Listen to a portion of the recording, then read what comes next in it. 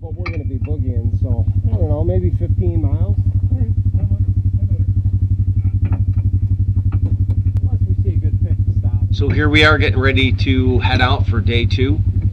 We are headed to the Cement Ridge Overlook today, so we're all pretty excited. We've seen a lot of pictures, and we're really looking forward to seeing it with our own eyes. And take some pictures and take a video or two and share it with all of you. So enjoy.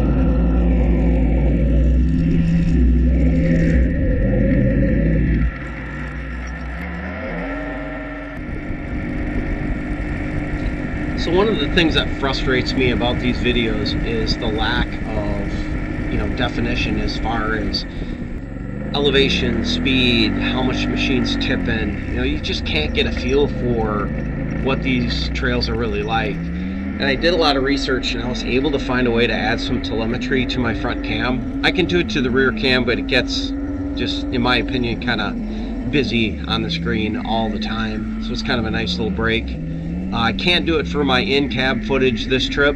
My GoPro just didn't pick up the GPS data, but the front cam did, and I'm kind of excited. You'll see it debut today. So please, if you've got any suggestions, things you like, things you don't like, or any comments, let me know, and I'll see what I can do.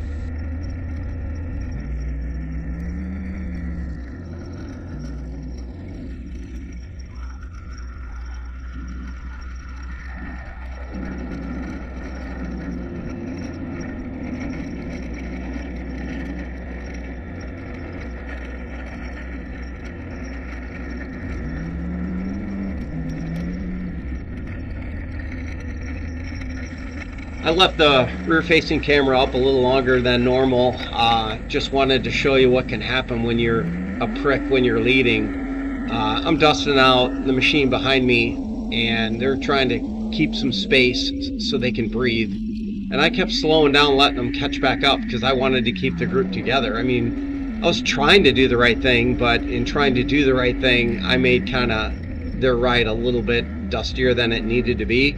So sorry about that, guys. And find a way to get your ride command or get your radios going. We have these little walkie-talkies, but they were kind of a joke.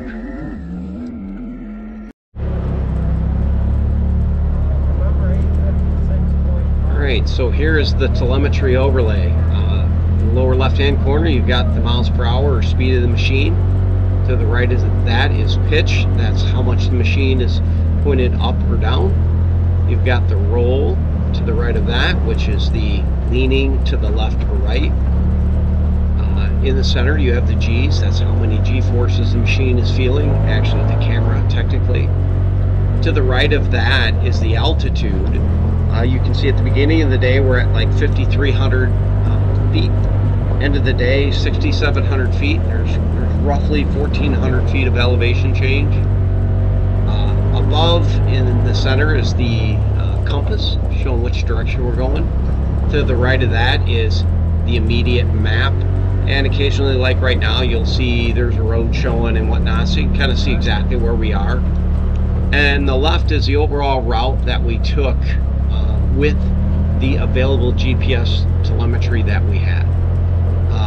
Most of my cameras, the front and the rear, recorded on this particular trip, but our in-cab camera did not. It gets a little confusing on the rear footage, so I'm not showing any on this video, but if that's something you think you'd be interested in seeing, leave a comment, let me know your thoughts. Hope you enjoy.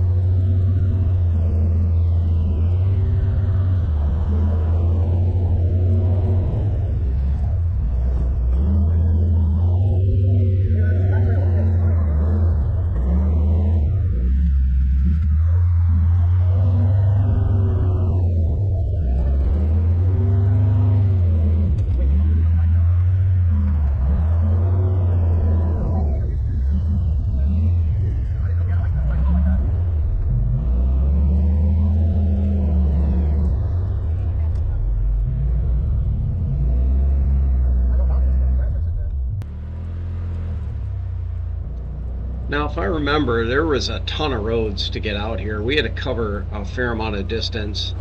I think this was like a 150-mile day.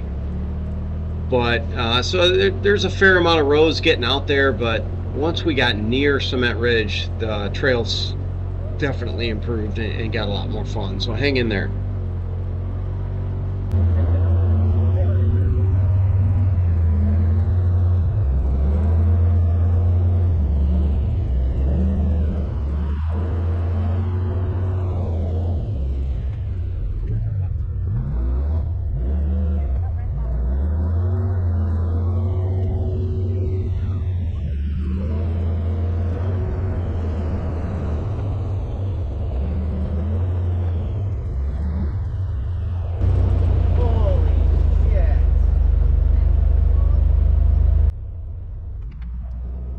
Yeah, I guess I like that view. This was definitely a sign of the day. The views on this day were amazing.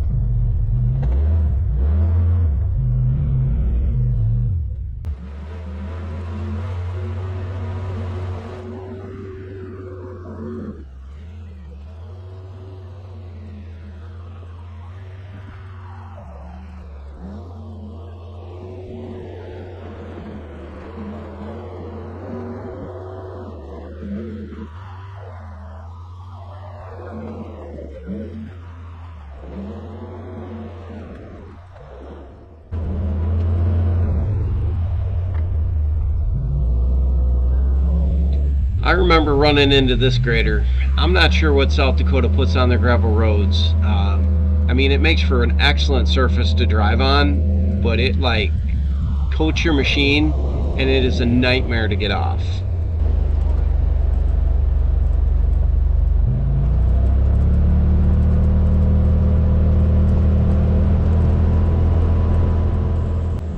So I skipped ahead quite a bit and got rid of about 20 or 30 miles of road riding there, and we're picking back up.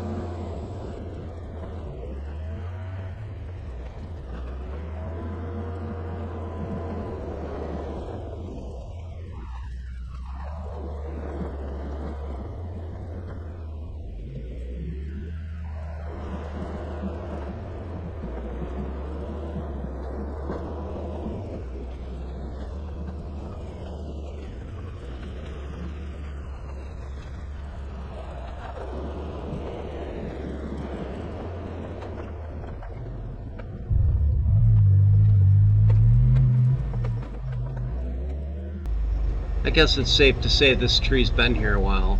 This tree across the trail is actually what prompted me to start carrying a collapsible saw. Just in case you come to a tree across the trail and you can't get around it. This way, you got something to take care of it with.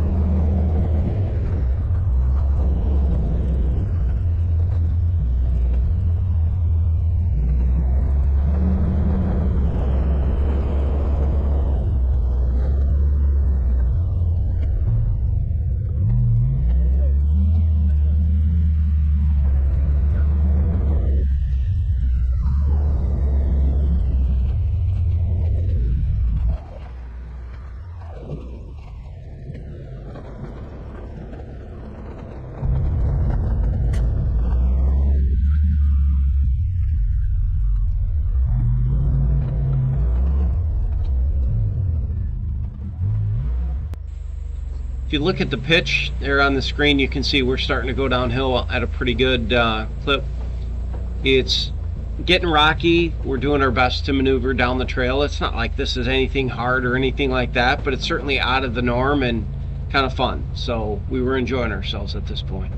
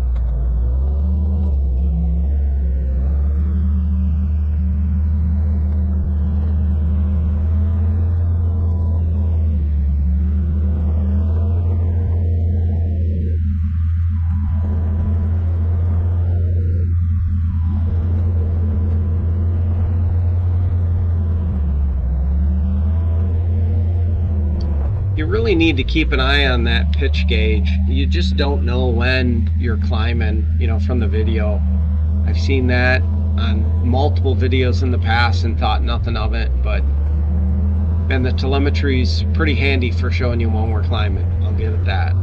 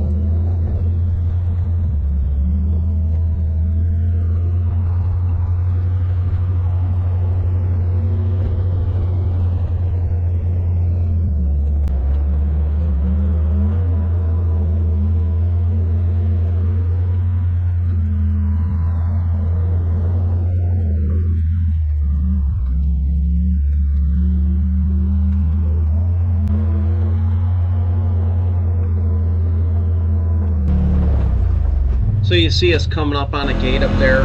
Most of the ranges are free range. The animals can they stay out there all season. And they just have gates across the trails. They usually have signs, hey, feel free to come through, but just make sure you close the gate when you're done. So that's all we're doing here, opening up the gate. We're not trespassing, we're on legal trails, permission to do so, so nobody get all freaked out that we're like breaking into somebody's property here. As long as you close the gate behind you, you're all good.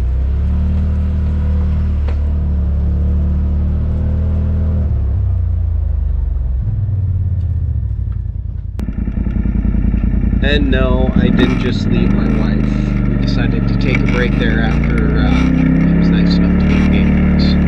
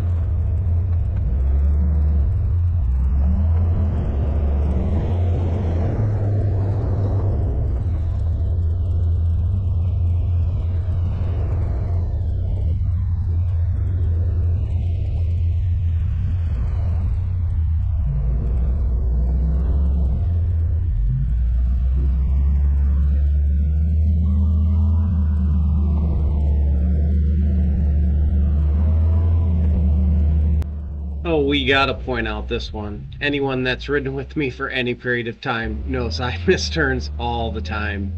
So this is me flying by a turn. It comes up here on the right, and there it is. Oh, wait, yeah, gotta turn around.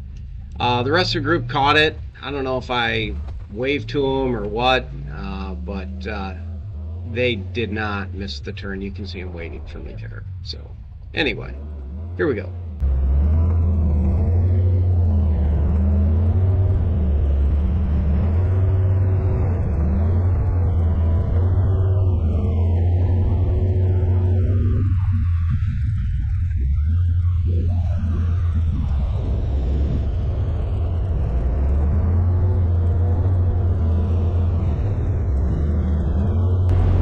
Cruising along, minding our own business, and then all of a sudden, hey buddy.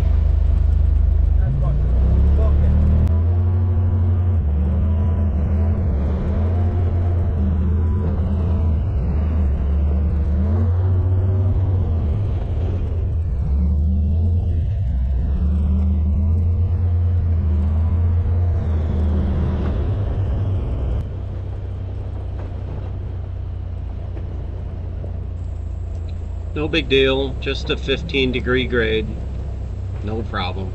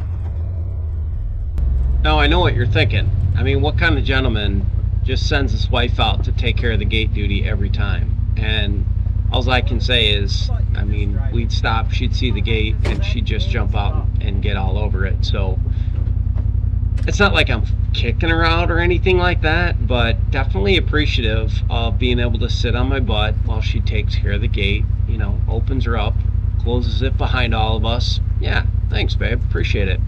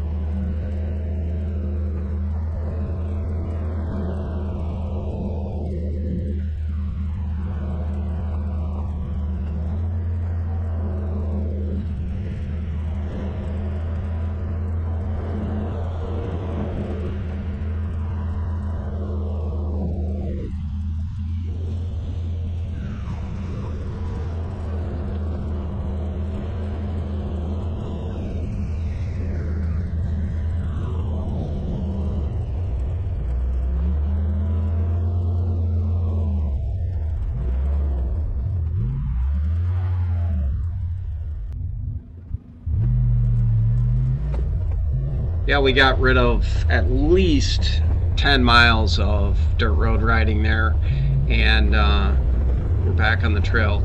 We are now making our way towards the Cement Ridge Lookout Tower, which is just amazing.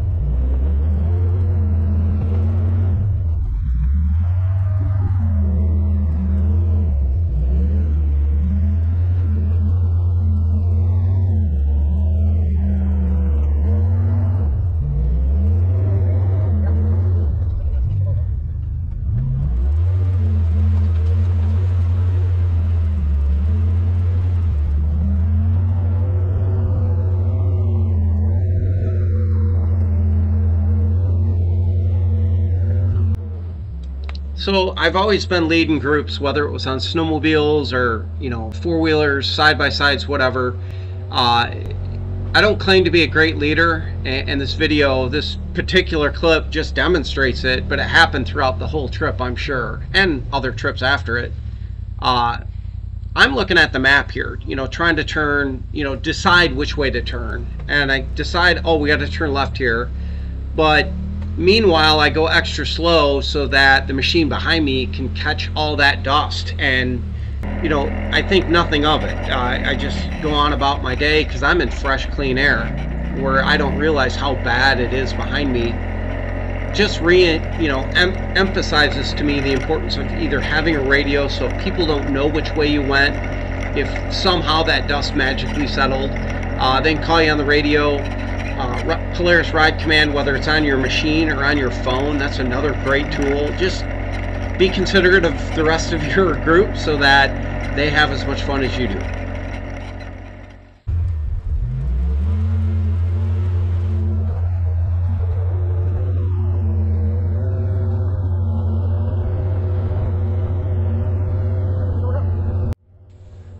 So we're making our ascent up to Cement Ridge Lookout Tower. We've been looking forward to this moment for a long time. I mean, we've seen pictures and stuff and whatnot, but the trail leading up to it, it really did a good job of building up the excitement. And when we finally got to the point where we could start to see, where it opens up and you could see for a long ways, I think we were all kind of caught off guard. I know I was. It was breathtaking, and it was just amazing. Like right now is when I really started to realize this is going to be awesome, and it did not disappoint at all.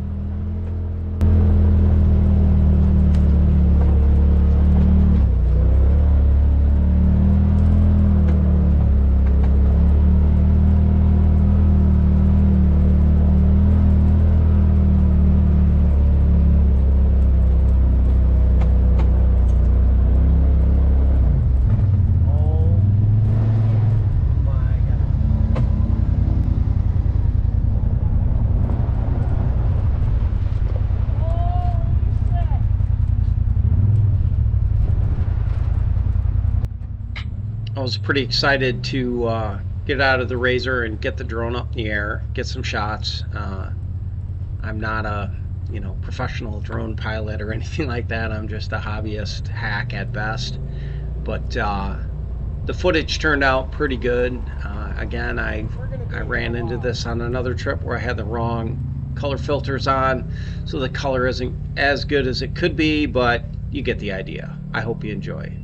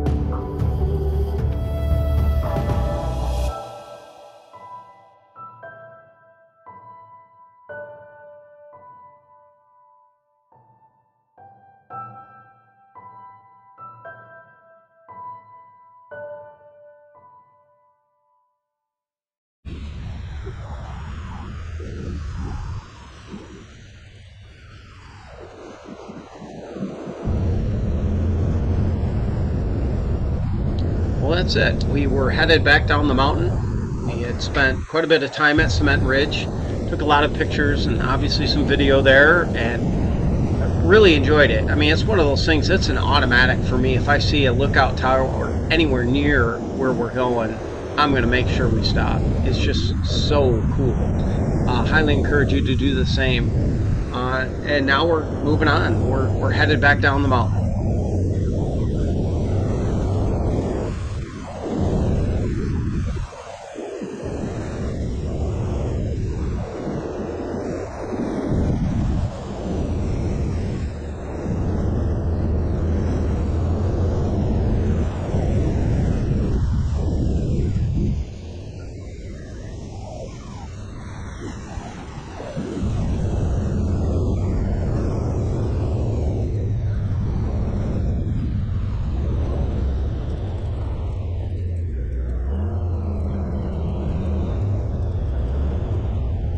Looks like somebody's going to miss this left-hand turn he is supposed to take.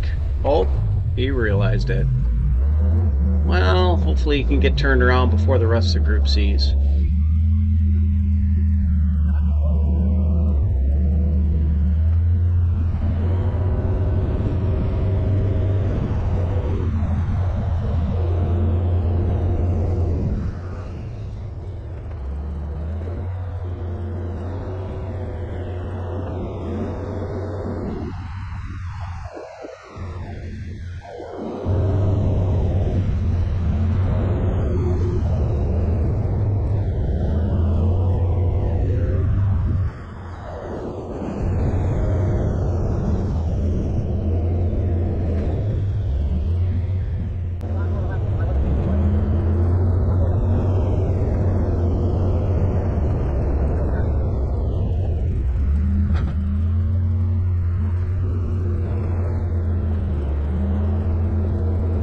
When we were planning this trip to Cement Ridge, it's technically across the border in Wyoming. We knew getting there was going to take a good portion of the day, and we spent a lot of time up there. So lunch was going to be late today, and we were all getting pretty hungry, ready to get back to the cabin and have a beer. So luckily the route out of Cement Ridge is just nothing but dirt road. I mean, you're hauling butt. You can see our speeds are over 30 miles an hour and making up a lot of ground. So that was good. It was fun to be able to see everything we saw and fulfill all of our check boxes for the day.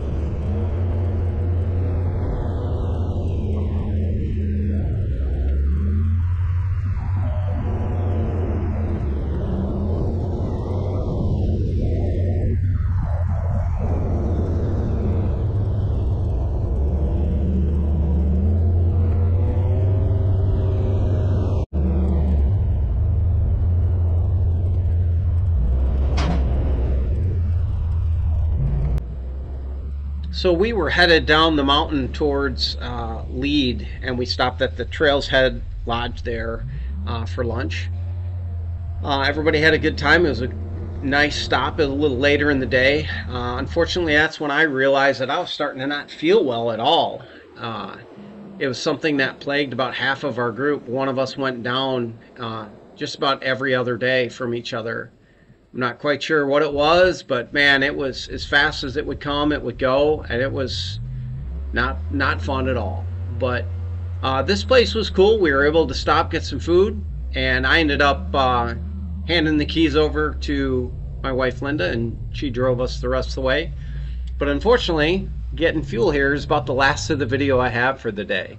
But man, it was a great day, and I hope you enjoyed the video.